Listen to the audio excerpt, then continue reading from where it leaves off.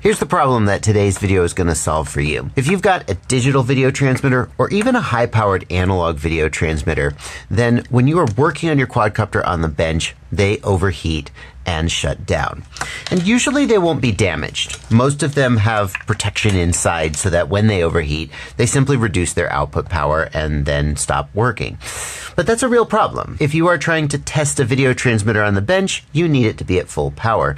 And especially with the digital video transmitters, they overheat so freaking fast that if you're trying to flash firmware or something, there's a risk that they'll overheat in the middle of the flash and shut down, and then bad things could happen. Or maybe you just need to plug your quadcopter in and let it sit for a minute before, like, the director calls action.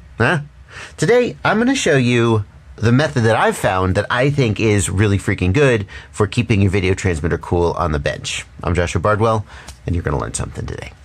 No surprise, these are all fans, and it actually doesn't take very much airflow over your video transmitter to keep it from overheating. They're designed to use the airflow while you're flying, and while you're flying, they get a ton of airflow from the props or from the fact that you're flying a billion miles an hour. But on the bench, even a very small amount of airflow will keep them cool, and really, you could use any kind of fan or air blowing device to keep them cool. But for my case, I wanted something that was small, compact, and battery powered so that I could easily use it on the bench without having to pull out a great big honking fan and take up space on the bench, or I could take it with me into the field. And the first one of these devices was actually given to me as a gift. It is an O2 Cool fan, and it is designed, it actually comes with a neck hanging strap that is designed to hang around your neck and blow cool air on you in the summer. But I just cut that strap off. It is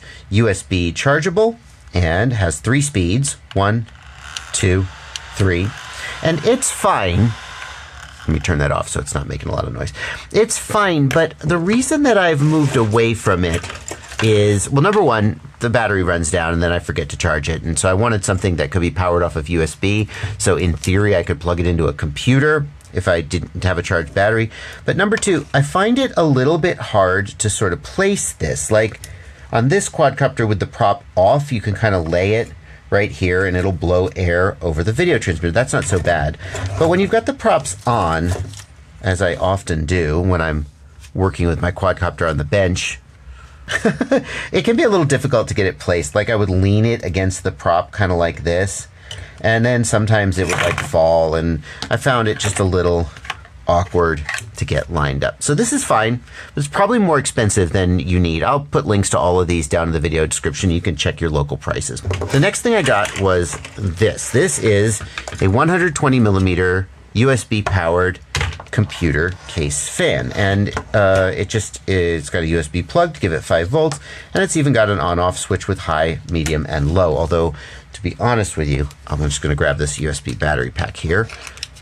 It's not that much power. This is high. It's not making that much air. My graphics card has decided it wants to get in the game, and the fans on it are surging right now. That's fine. It'll do the job just fine.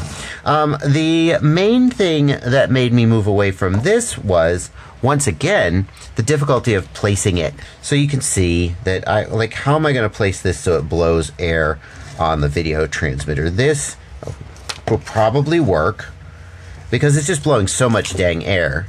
Probably will work, but the air is not very focused on the video transmitter. It's just kind of going all over the place. And if I try and get it in there close like that, that happens.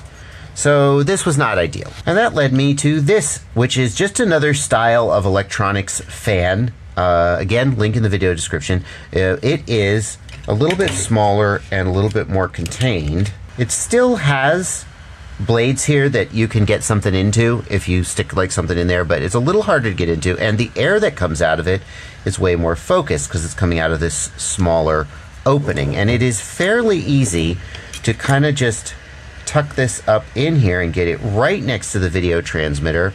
You can tuck it in like this.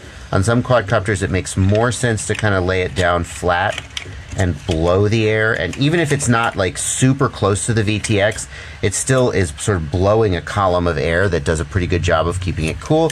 And this to me is the best of any of the ones that I've used. All you need is a USB power source or a USB battery bank if you have that stuff that you bring to the field with you, and it's super easy to use and it's not too expensive. So that's really just the point of this video. I found this cool thing. I thought you'd want to know about it, and if you want to pick it up, I'll put a link in the video description where you can get it. That's it. That's the end of the video. Happy flying.